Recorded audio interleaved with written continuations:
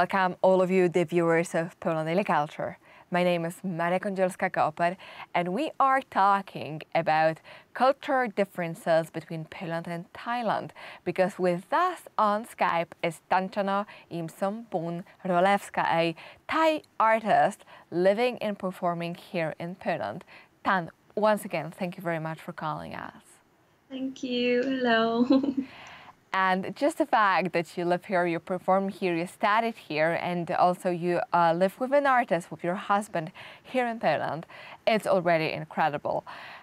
Could you please tell us how the Thai minority in Poland looks like, and how many Thai people live here? And I know the fact that you also teach Polish to Thai people.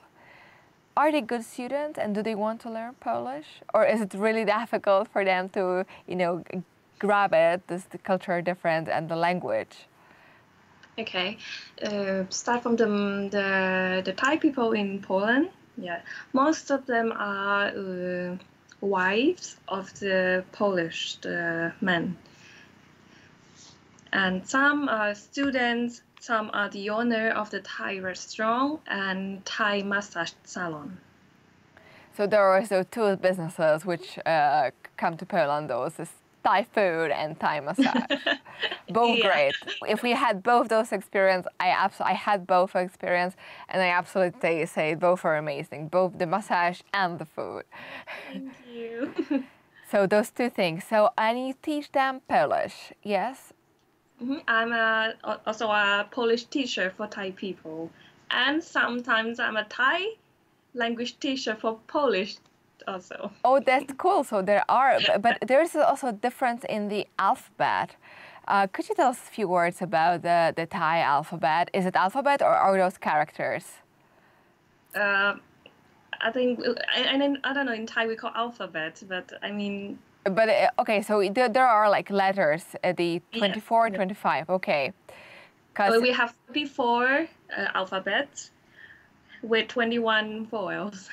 I get it. Okay, so 5 intonations. 5 intonations. That's the difficulty. The tones are the most difficult.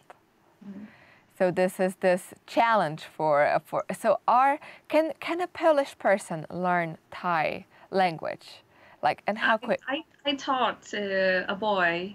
He's a son of the Polish girl and Thaiman. Okay, so he had some advantage. Yeah, they used Thai every day at home, so yeah. Oh, he could learn, but do you know people who are originally Polish and they still masterize Thai? Yes, I have one also a student, and he already now live in Thailand. It's like he studied with me as a, preparatory course, and then he moved to Thailand. So he made it happen to work it out, but still then he had to practice in Thailand. But good thing that people, so there is this connection, but probably it's difficult just starting with a different alphabet. How was it for you, the alphabet? You knew it before because of English, or you needed to learn more? You mean the Polish, yes? Yes. Actually, I met a Polish cellist in Thailand, Marcin Chabelski, and I learned some phrases and some alphabet from him in Thailand. And then I moved to Warsaw for my bachelor degree study. And then so you had already like some sort of idea how it looks like and learned. Well, wonderful. After 7 years, so I think I managed to have, I don't know, maybe B2, C1 Polish. So yeah, I think I can share the knowledge with my Thai friends in Poland. Oh, well, wonderful, and huge congratulations to you that you managed to learn, because I know Polish is one of the most difficult languages in the world. So it's really a challenge.